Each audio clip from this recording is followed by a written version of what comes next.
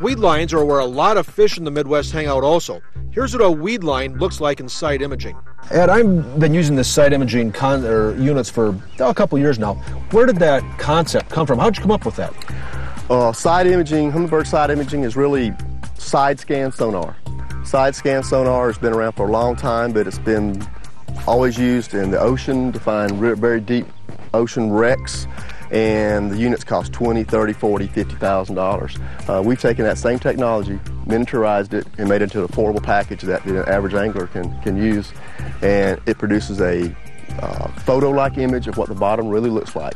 A tree looks like a tree, a rock looks like a rock, a car looks like a car if it's sunk down there.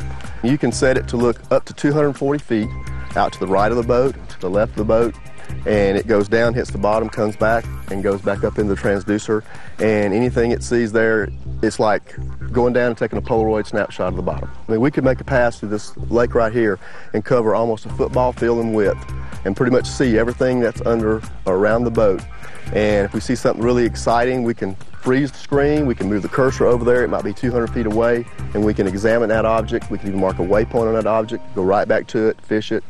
So with that cursor, if we're cruising along here and we see something over there, we can move the cursor over there, look at the thing. No kidding. Right, we actually have a zoom box too.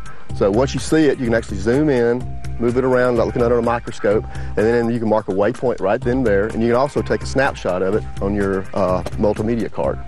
Even take videos on it if you want to. You can cover a lake in half the time. A lot of guys use it to scout around. They just look for areas, mark potential spots, then go back and fish them. It just takes a lot of the hard work out of the job of finding structure and the fish.